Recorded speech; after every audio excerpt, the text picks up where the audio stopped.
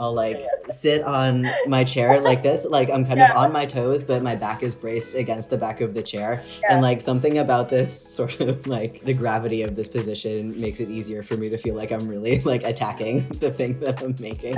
That's Kit Mills. He's a professional illustrator and comic artist. And like him, I also do my best work while sitting like a gargoyle. In this episode, Kit and I break down what it actually takes to be a professional illustrator. It can be a delicate balance between whether they wanted you specifically because of some personal spirit that you are bringing to the piece, or if they hired you because you are a pair of hands who can draw. What does it actually take to be a professional artist?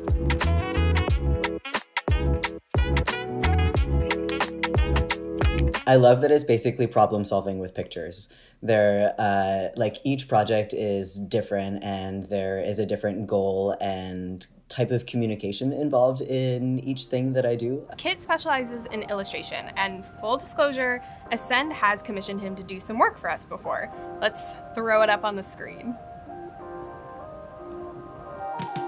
So you wake up in the morning, it's time to work. What does your day look like? Like, spell it out for me. I focus best if I have done some kind of physical activity before I start working. So I like to go for a little walk around the block or do some yoga or something just to like get my blood flowing and make sure that my brain is functioning properly. Unfortunately, I usually sit on the couch like a little gargoyle and like sketch away with my knees up and like hunched over.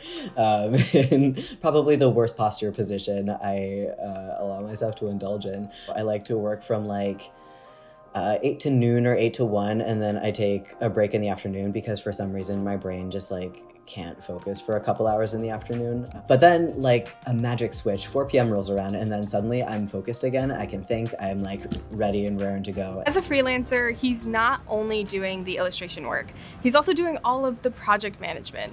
So yes, art has deadlines, workflows, feedback. I'll have an initial interaction with a client where they give me a brief on what sort of thing that they're looking for, what the turnaround time is like, what their budget is for the project, and I negotiate around all of those things on what I'm capable of doing, how much I want. After we have our initial agreement and contracts are signed and everything, I will do some initial sketches or designs for what I think that the project should look like, and then the client will look at them and be like, I like number 2. Or I don't like any of these, please start again. And so then I take that and I do a more worked out sketch type thing, and then we take it incrementally from there. Kit went to Syracuse University and studied illustration there, but kind of an age-old question here, do you need a degree in art to be successful in this field? Honestly, no, I don't think so. No client has ever asked me if I have a degree, where I went to school, or what my GPA was. No one cares as long as you can produce good work and you are reliable. That said, I learned a lot from getting a degree, learned a lot about technique and about working and about discipline.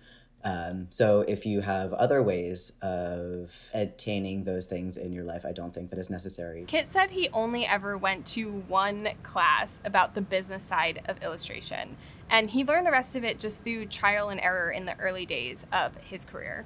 We didn't really learn very much about what it's like to actually interact with clients, how to get jobs, how to advocate for yourself, how to negotiate. Undersold myself a lot until I figured out how unsustainable as a practice that is. I think I should have probably tried to, earlier in my career, tried to build more of a community for myself out of fellow professional like creative workers.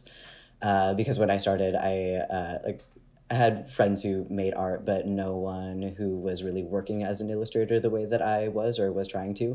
And so I didn't really have anyone to ask for advice on that kind of thing, but I do now, and that is super valuable. How should you go about valuing your work, especially when you're just getting started? And what have you found helpful for you as you've kind of grown throughout your career? There is actually a decent formula that you can use in order to figure out how much you should be charging hourly. There's a way to calculate this? Oh my God. I know that there's a stereotype about artists not being good at math, and I am sad to say that I fit right in there. All right, so you think about how much money you would like to make in a year, and think about how many hours per week you would like to work or find is a reasonable amount to work.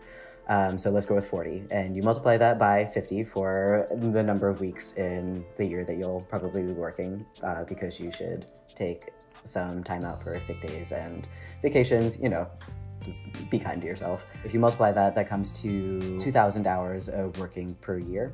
So if you divide your yearly earnings goal, so let's say 60K, by that, you get about $30 an hour. You should also, 30 is pretty low, honestly. I usually start at least 50 an hour. Often, clients will want to buy the commercial rights to your artwork, which means that they can use it and reproduce it as they see fit. You should charge a lot more for that, at least twice. You've brought up kind of this concept of advocating for yourself a few times. Can you talk about, first of all, like what that means in this industry, and second of all, how do you go about actually doing that? Yeah, so it all comes down to self-respect. So if you are negotiating with a client and they quote you a rate that is much lower than the figure that you're looking for, push back on it. Don't just accept what they're offering you. I think most people forget that negotiation is and should be a part of all of these contract agreements. How do you go about getting jobs and attracting new clients? I have gotten most of my jobs through networking, which networking is less of like a formal structure than people think of it. Like, I don't really go to networking events and like hobnob with people and be like, I'm an illustrator looking for work. Networking is basically about making friends in your field. Like people that you actually genuinely enjoy being around and enjoy having conversations with about your work and about your perspectives as creative workers. And if your friends are working, chances are they are working with clients who have other gigs that they need to give to people. And so if you are friends with people who are working, they will pass the jobs on to you. Kit works for the clients that he takes on, but he's also his own boss. He doesn't go into an office, he doesn't report to anyone, he sets his own hours, which means that it's up to him to stay accountable and to make sure he makes his deadlines. So what's it like to manage yourself? The thing that I immediately thought of when you asked that was remembering to take care of yourself and take care of your body. There's like a culture of procrastination and then crunching when it's time for a deadline to happen and time to get all your stuff in and finish and ready for the client. And I think that kind of cyclical procrastination and crunch work style is very harmful. It's easy to forget to take breaks and actually take care of your body. Like, I'm in my 30s. I physically can't draw for as long as I could when I was 25. My back hurts, my hand hurts. I have to take breaks and stretch. So if you start doing those now when you're young, that will put some great practices in place for you when you're older and starting to get creaky. Art is obviously something that you're very passionate about. How do you avoid that burnout when, you know, your work is your passion, when you are creating and, you know, using your creativity as a job? How do you then use your creativity, you know, after hours for yourself and for your passion? Yeah, that's a tough one, and I think about it a lot. I've definitely gotten better at managing that kind of thing in the last couple of years, but I do a lot of sketching and making art and then not showing it to anyone, which I think is really helpful for reminding yourself that the creative impulse is for you, and not worrying about what other people think about when they look at your work. Just allowing it to be purely about process and about letting something flow out of your head and whatever is in here out through your hand, and then it's done and you don't have to show it to anyone and no one is looking at it and no one is judging it or making any kind of value assessment of it. Thanks for watching. Do you have a career crush? Tell us about them in the comments and we'll see if we can talk to them for you. Subscribe to our channel to see more interviews with people actually living the dream. Bye!